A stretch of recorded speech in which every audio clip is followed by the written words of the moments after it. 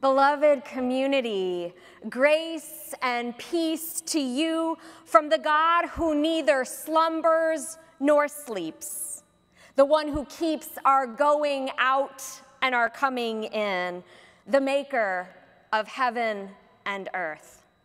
Whether you are part of First Church, an inclusive and justice-seeking church in the heart of our nation's capital, or whether you are a guest or friend joining us from many different locations, we welcome you to worship on this post-election Sunday. As part of our stewardship season, we will be blessed to hear a heartfelt stewardship moment from Priscilla Waters. And we are delighted this morning to welcome the Reverend Dr. Donique McIntosh as our guest preacher. Her photograph and bio appear in your worship folder, and I know we will be deeply inspired by her word for us this morning. Helping us with technology, Alex Chang will serve as our Zoom moderator, and Tom Sowers as our sound designer here in the sanctuary. Thank you to both of them for making this service possible. Following worship, we will enjoy a Zoom coffee hour and a study of the prophets for perilous times with the Reverend Dr. Ron Hobson. All are welcome to take part. Friends, no matter who you are or where you are on life's journey, you are welcome into this shared experience of worshiping the God whose love knows no bounds. Let us worship together, beginning with our opening hymn, O God, our help in ages past. Our opening hymn this morning is Our God, Our Help in Ages Past. Please join the choir and me in singing all stanzas after a brief introduction.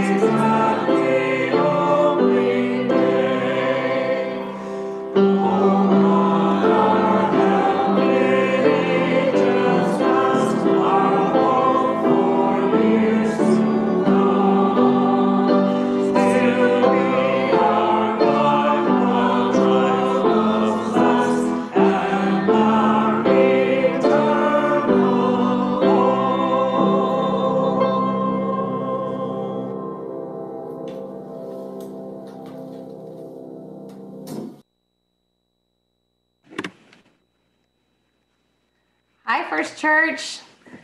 This is Anisa and Beatrice. What a day for wonder and gratitude. I think we can all agree that wonder and gratitude are amplified in community, and it's so good to be with you guys today.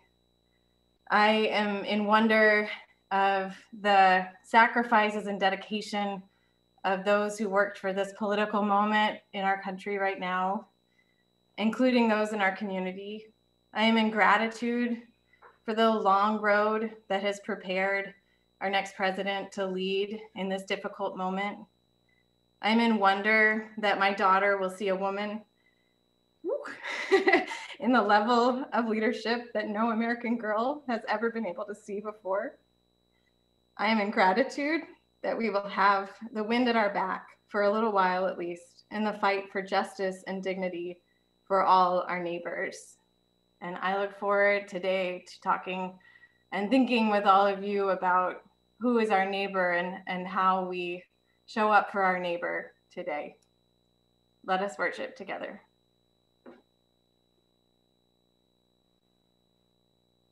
Good morning, First Church. It is so great to see you. Good morning. Good morning. Hey, Bear. Hey, Sheepy. It's great to see you, too. Good to see you, Reverend Sam. Good to see you. Today is a very special Sunday. We have a wonderful friend, the Reverend Dr. Donique McIntosh, who will be giving the sermon. Welcome, Dr. McIntosh. Welcome. And she's going to be preaching upon the Good Samaritan story. Oh, I really like that story. That is the story of how the Samaritan helps the man in the ditch. And not only does the Samaritan help the man, but the Samaritan goes above and beyond. You know what, Reverend Sam? What's that, Bear? We like to call that the N and D types of stories in the Bible. I have never ever heard of N and D's. You've never heard of N and D's? We did not cover that in seminary. Wow! I can teach you something. What's that, Bear? So the N stands for notice. And the D stands for do something. So like in this story, the lawyer and the priest, they notice the man, but they don't do anything. That's right, Reverend Sam. And then the Good Samaritan comes by and he notices and he does something about it. That's amazing. And you know what's really amazing? What's that, Sheepy? The Good Samaritan doesn't think too much about it. He doesn't think about, is he qualified to help? Does he have all the degrees? Does he have the permission? He just thinks, I will use all my gifts and skills to help this person. That is a really powerful lesson. Do you think that can apply to us? Of course, Reverend Sam. We should use all the gifts we have, and through the grace of God, they will be enough to help our neighbor. So let's think about some examples about how we can notice and do something. Oh, I know one. Okay, let's say you're walking down the street and you see some trash. You notice the trash and you do something by picking it up. Oh, that's a great example. I have something too.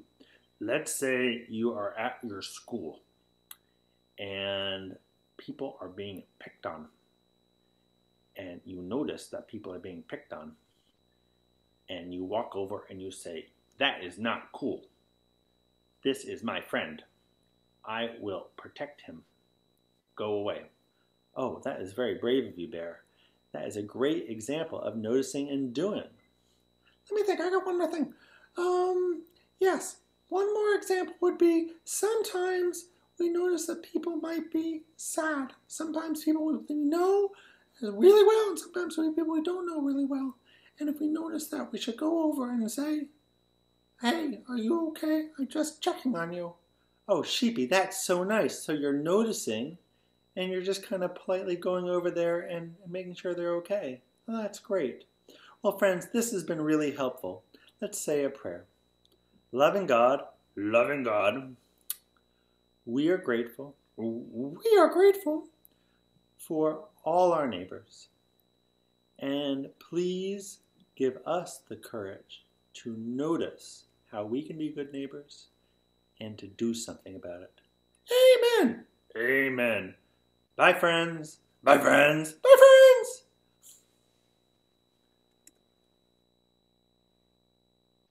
Thank you, Bear and Sheepy. Thank you, God, for giving us the love and courage to notice and do something as we love our neighbor and our world. And now let us celebrate being a community of God's children by sharing the peace of Christ with one another. May peace be with you. Peace, everybody. Peace, everybody. Peace, everybody. Good morning. Good morning. Everyone. Morning. Hello. Peace. Peace. Morning. All right. It's a beautiful day. It is a beautiful day. Rejoice. It's so much better today than yesterday. That was pretty good. Good morning. It is a great day. Hallelujah. Rejoice, everybody. Amen. Go, Joe. Amen. Rejoice. Hi, Mary Ellen. Peace. Rejoice. Morning, everyone. Peace. Good morning. Rejoice. Good morning. Yes.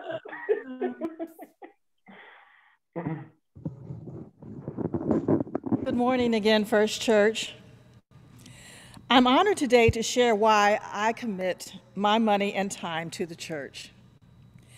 As a result of COVID-19, I'm standing in the pulpit in front of empty pews, addressing you on Zoom. In spite of my inability to physically draw strength and comfort from you, I am spiritually buoyed by this First Church congregation. We describe ourselves on our website as a community of welcome and compassion, asking questions and seeking answers together. I asked questions and sought answers with some of you when we read esteemed theologian Dr. James Cone's book, The Cross and the Lynching Tree, together, and discovered a credo that speaks to the important work of First Church. Dr. Cone cites the words of German refugee Joachim Prinz, who shared the following with him during the March on Washington, and I quote, "When I was a rabbi of the Jewish community in Berlin under the Hitler regime, the most important thing I learned under those tragic circumstances was that bigotry and hatred are not the most urgent problems. The most urgent and disgraceful, the most shameful, the most tragic problem is silence." I feel drawn to First Church because throughout our 150-year history, members have refused to stay silent in the face of injustice. Founded by abolitionists, courageous congregation members spoke up when segregationist members denied seating to men and women of African descent, creating one of Washington, D.C.'s first integrated congregations. And the ancestor who I commemorate on my T-shirt, who was a free man at Appomattox, a blacksmith, could have come and worshiped here at First Church.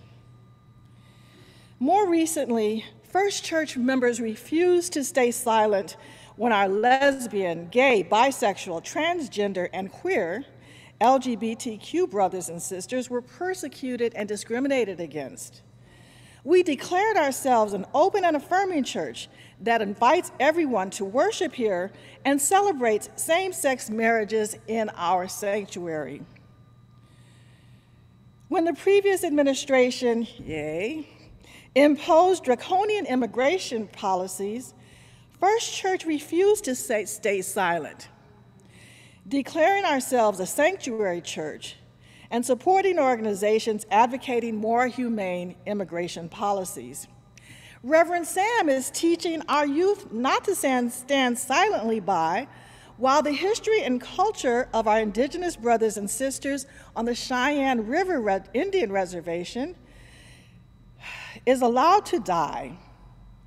And they learn to understand their privilege by volunteering in inner city Baltimore, Maryland. We also raise our voices internationally, demanding the end of South African apartheid and crying out that building peace in Colombia requires justice. I promise to make these comments brief, but please be patient while I talk about this summer. First Church spoke up when George Floyd, Breonna Taylor, and Ahmaud Arbery became victims of unjust law enforcement practices and vigilante murder. First Church honored them and others when we held signs, knelt, read their names, and prayed in front of our church. And we continue to ask questions and seek answers together about eradicating racial injustice in white privilege and sacred conversations to end racism. Let me close by saying again that I pledge my time and money to First Church because we are a compassionate congregation that asks questions and seeks answers together and refuses to stay silent in the face of injustice.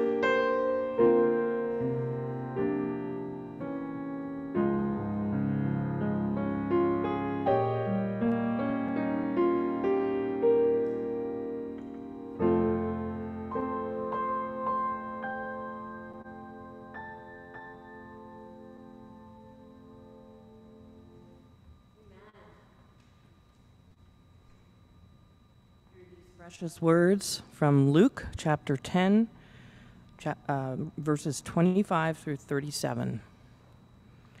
Just then a lawyer stood up to test Jesus. "Teacher," he said, "what must I do to inherit eternal life?"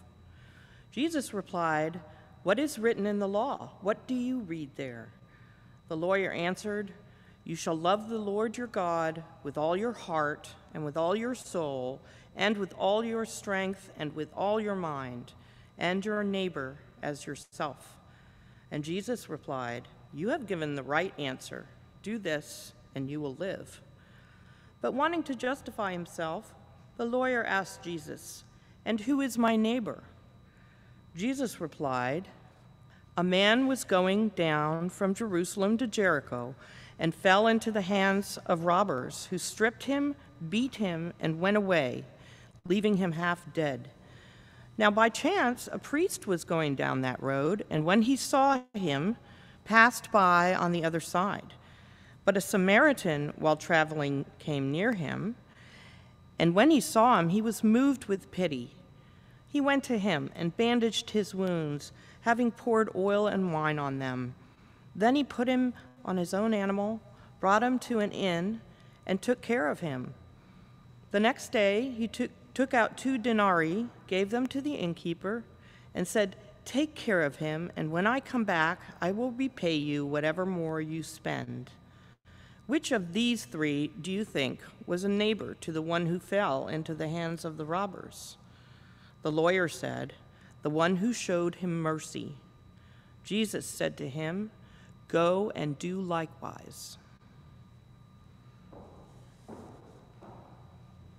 Amen.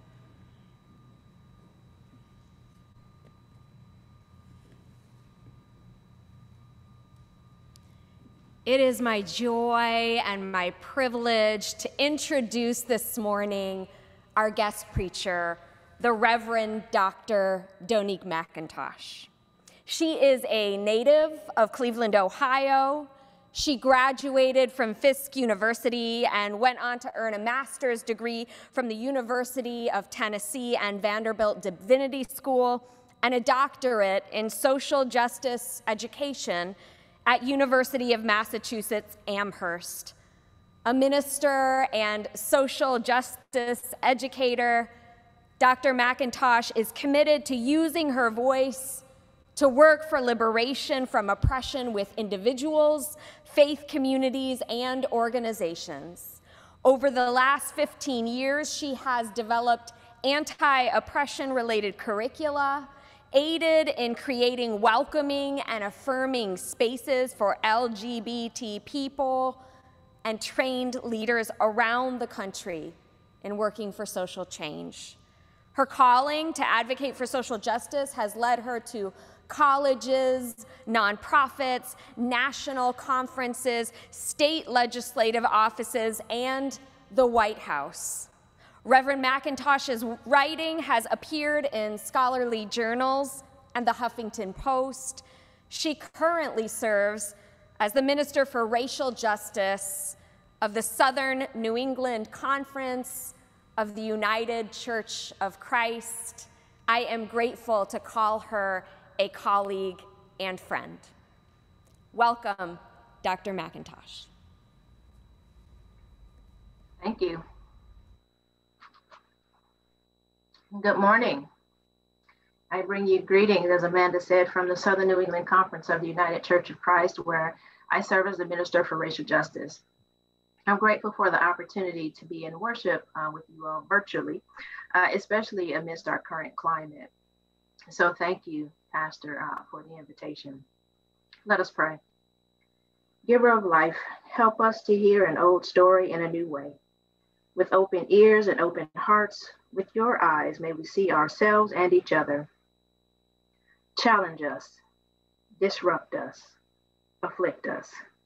Speak, Lord, for your beloved children are listening. Amen.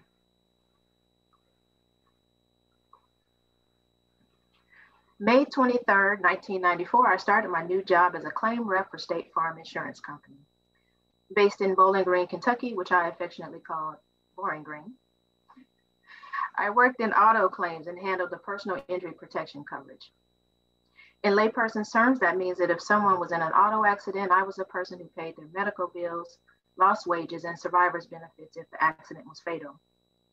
And as part of my indoctrination into the State Farm way of life, I had to attend claim school. So I went away to Bloomington, Illinois for 3 weeks for claim school.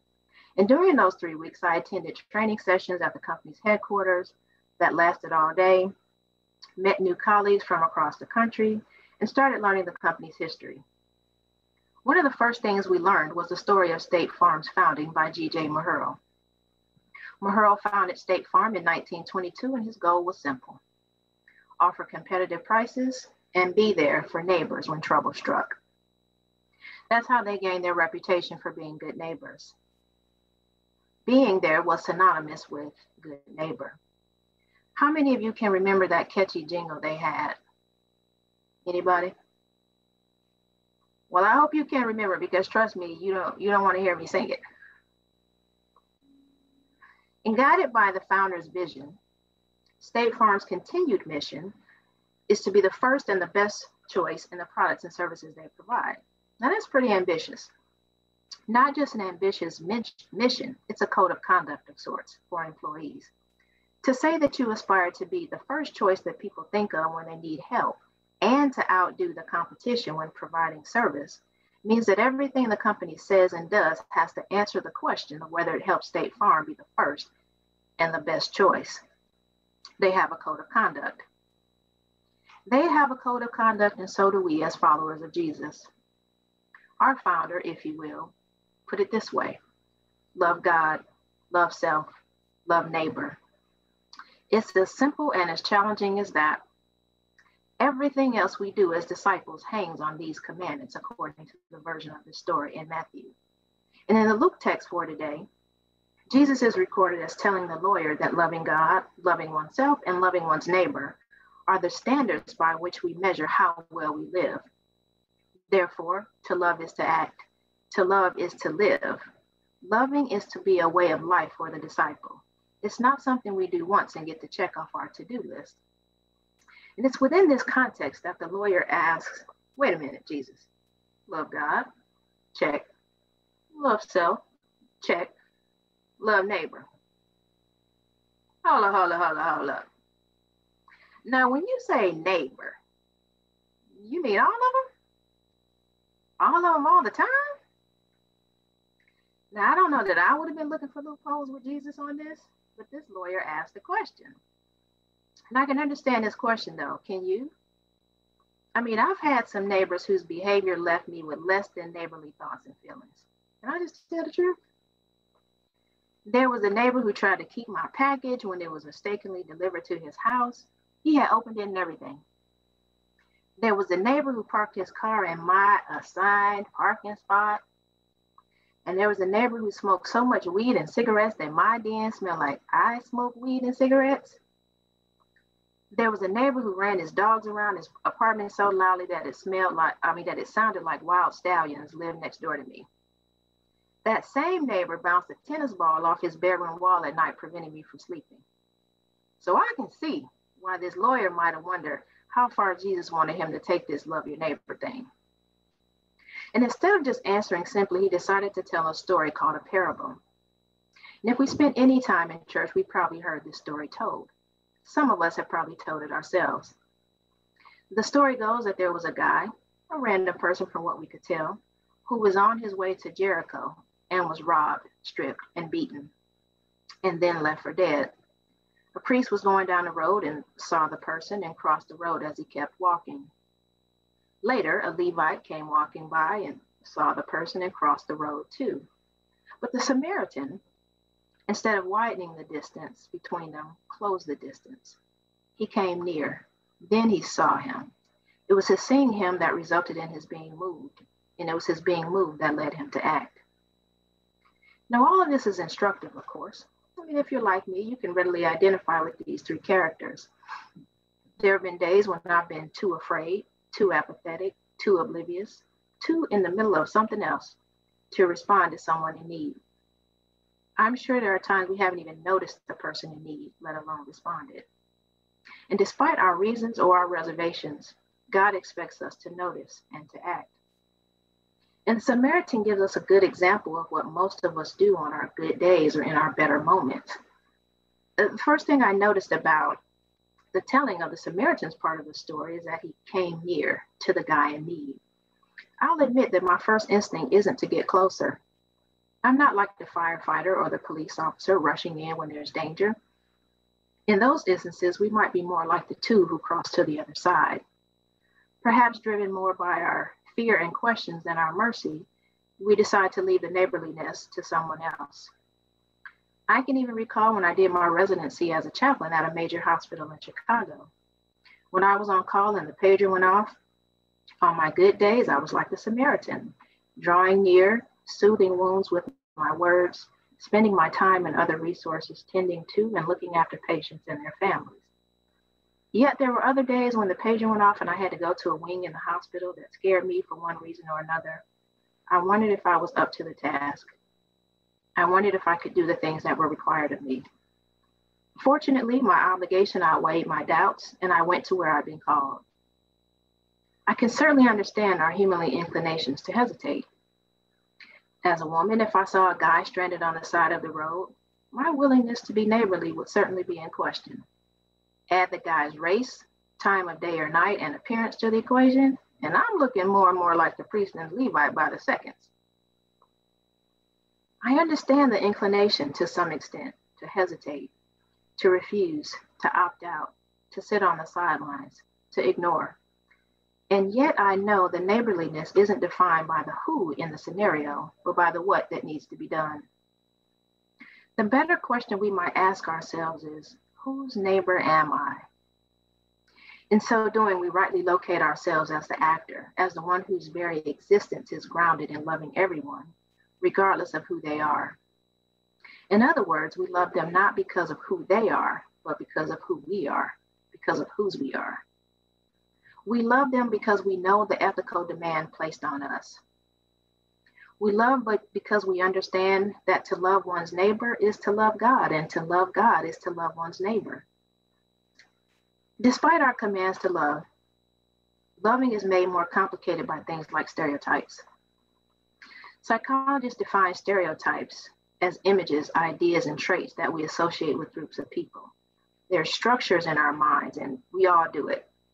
For instance, when I say the word Southerner, you probably get an image in your mind of what that means to you. And the trouble with stereotypes is that they aren't often based on our actual experiences with people from that particular group.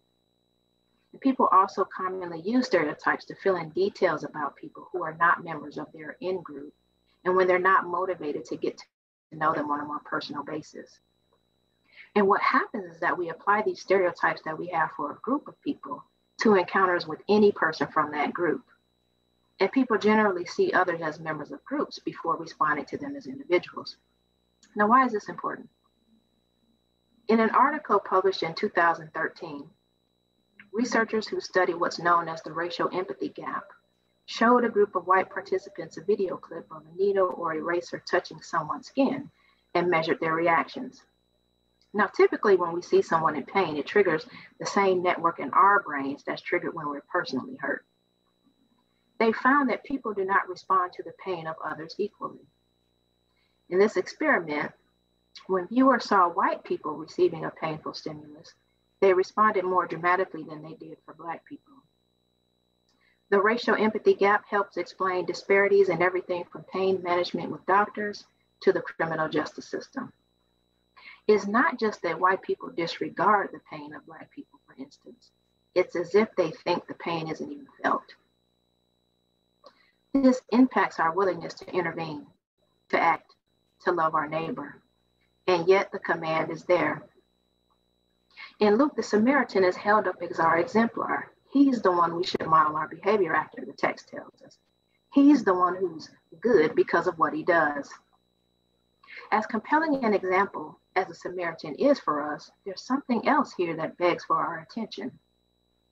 Noted scholar in New Testament and Jewish studies at Vanderbilt Divinity School, and one of my favorite professors, A.J. Levine, wrote in her book, Short Stories by Jesus, that what makes the parables mysterious or difficult is that they challenge us to look into the hidden aspects of our own values, our own lives.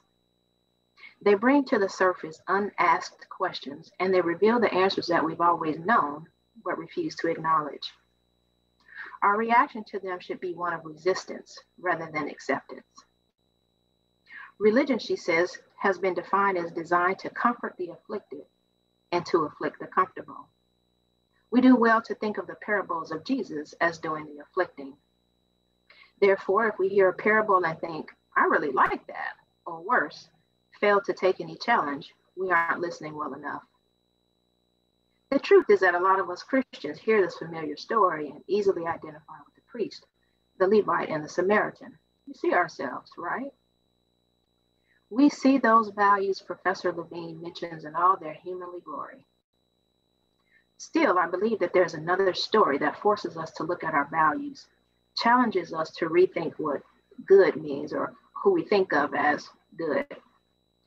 Taking Professor Levine's words to heart, how might we hear the story if we put ourselves in the position of the person on the side of the road? Imagine that you're in a ditch on the side of the road. You're feeling vulnerable, possibly in physical pain or maybe a bruised ego kind of pain. Your self-confidence might have taken a hit because of whatever happened. And hello, you're naked. You want somebody to help, and you need help. And the people you might expect to stop and help, like Reverend Amanda or Reverend Sam, they just keep walking right on by. But along comes this person. The person who stops to help you isn't someone necessarily you'd expect to help. According to Professor Levine, to understand the parable as did its original audience, we need to think of Samaritans less as oppressed benevolent figures and more as the enemy, as those who do the oppressing. From the perspective of the man on the side of the road, Jewish listeners might resist the idea of receiving Samaritan aid, she said. To them, the word good generally wouldn't even be an adjective used to describe a Samaritan. It'd be like calling a murderer good. Now remember, there was a long and documented hate between Jews and Samaritans. To us, the Samaritan is the hero of the story. To Jewish listeners, the Samaritan being characterized in a positive, helpful way was shocking and probably disorienting. For me, it's helpful to think back to those neighbors I mentioned earlier. In my mind, neighbors are respectful of their neighbors and thus quiet. Neighbors park in their own assigned parking spots. If they smoke weed and/or cigarettes, they do it so I don't have to smell it in my house. Neighbors are the people you ask to get your mail when you're going to be out of town, not the people who take your packages, open them, and refuse to give them back. Needless to say, I didn't hold these neighbors in high regard. I didn't build relationships with them or strike up conversations with them. I will say that had they ever been in need, I likely would have helped. My heart would have gone out to them as it did with the Samaritan. What would have been infinitely more difficult for me would be being on the receiving end of their beneficence. I had already made up my mind about who they were. My depiction of them mattered more to me than God's image in them. Being a neighbor is not just about giving. It's also about receiving and being open to trusting. It's one thing to be a neighbor who gives, and it's quite another to be a neighbor who receives from someone who's othered. We all have them. Who's your person? Who's the person or people you'd have trouble thinking of as good? Maybe it's the person you've been taught to fear, or the person you've been taught had stolen your job or your spot at so-and-so college, whose hand you have trouble taking if it was outstretched in front of you. Maybe it's the person you've been socialized to think is inferior to you who's standing there. Maybe it's someone wearing a Blue Lives Matter t-shirt, or one of the 70 million people who voted for the other side. Imagine that the last person on the planet you'd want to be vulnerable with, stand naked emotionally or otherwise in front of, be indebted to, or have to get assistance from, is right there with what you need in their hand. How far do we have to take this love your neighbor thing, Jesus? Whose neighbor am I? If you work for State Farm, you know who the good neighbor is. In our business, do we? Amen.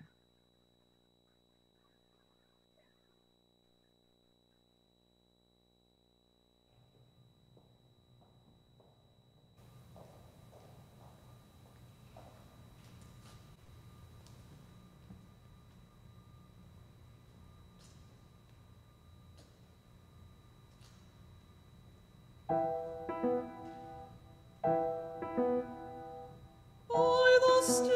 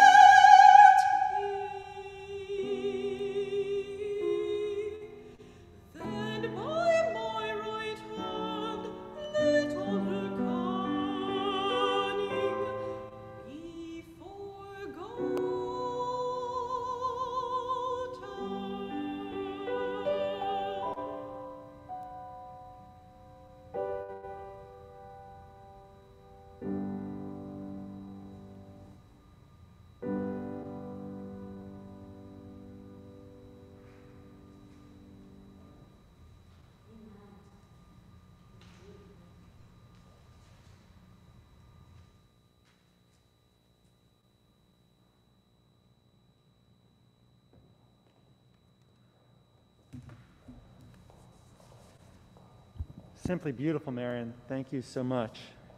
Such a gift to our community. Good morning, friends. It is a delight to be with you on this beautiful day in the nation's capital. You may have heard sounds of Jubilee yesterday in your neighborhood. In my neighborhood, it was nonstop, happy honking of horns, cheers from strangers in the streets, ringing cowbells, a shofar blowing loudly from our Jewish neighbors down the street, and even 2 French horn players performing a concert at Fort Reno Park. So as I reflect upon this moment, I've been trying to put some language to what I've been feeling. First, I thought of the Hebrew word for spirit, ruach, which means breath, as God is breathing new winds of justice, inclusion, decency, and hope into our lives and our community. Second, I thought of the story of the prodigal child. For many of us, this is a prodigal parent moment, a moment where a country we love deeply had strayed. And while the road ahead will not be easy, we run to embrace the prodigal country who has turned to herself, reclaiming God's call to do justice, to show mercy, and to walk humbly with God.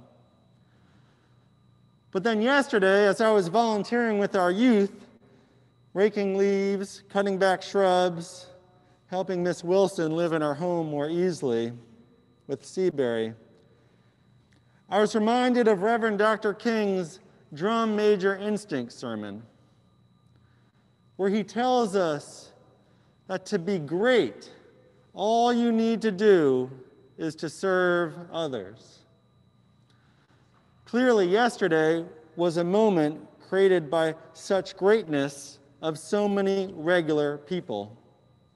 People committed to serving others, people who failed to give up on America's promise that your vote counts, that your voice counts.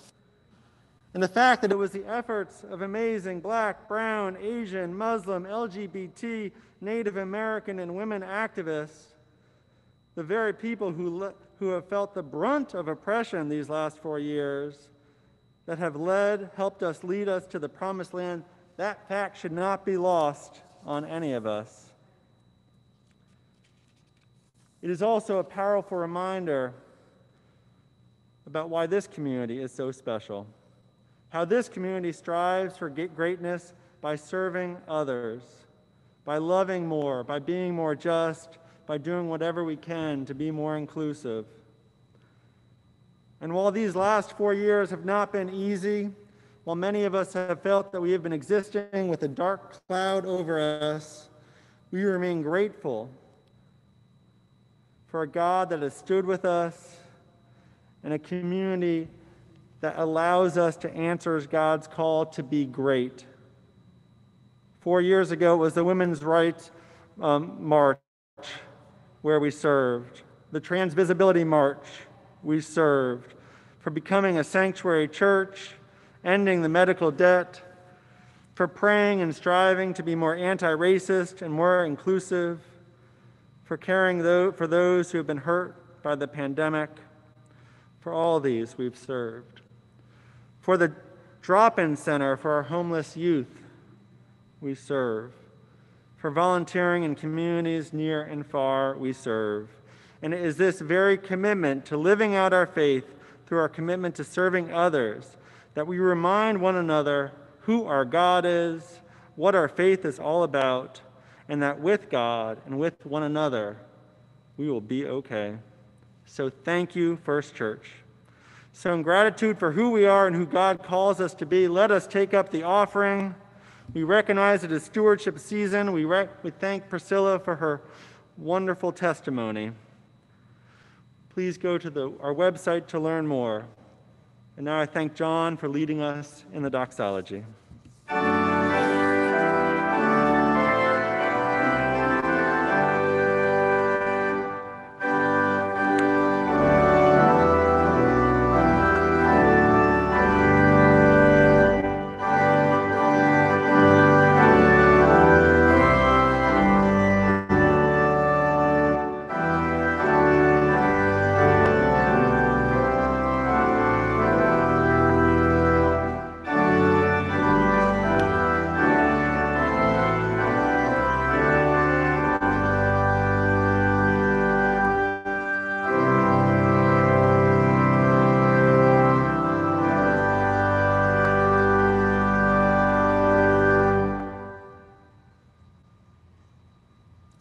Friends, we've come to the time in our service where we share in the joys and burdens that each one brings. We go to God in prayer together and close with the prayer of our Savior, which is found in your worship folder.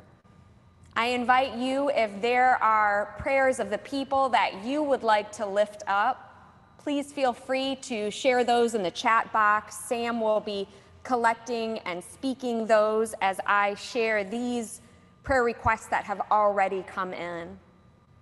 Healing prayers for Larissa, daughter of Scott Prentice, who has been admitted to the hospital after contracting COVID-19.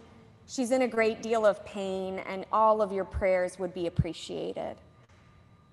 Prayers of gratitude for those who organized, educated, and got out the vote this year, including our own Sandy Sorensen, who led the UCC's Our Faith, Our Vote effort. Gratitude for those who worked the polls in this challenging election, and for those who faithfully continue to count ballots. We especially give thanks for the faithful commitment and labor of Black women in making our democracy work. Prayers of thanksgiving for the Reverend James Ross, who has been called to serve as an area conference missioner in the Southern New England Conference of the United Church of Christ, where he will oversee 111 congregations in the Northeast around Boston. We celebrate with him.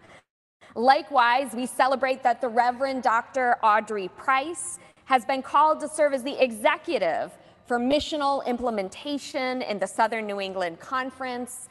We look forward to Dr. Price being with us as a guest preacher once more before she departs for her new role.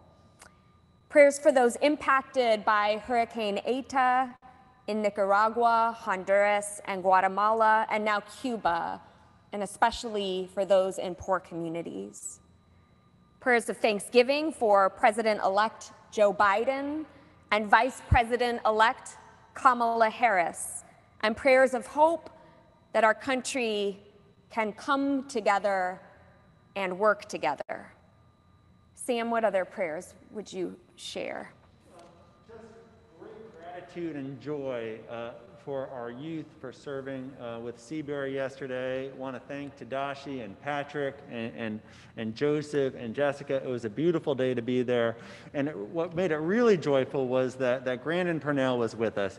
He is not only a beloved member of our church community, but he is a volunteer coordinator for Seabury. So to be with him, to catch up with him and his family was a real joy. So wonderful.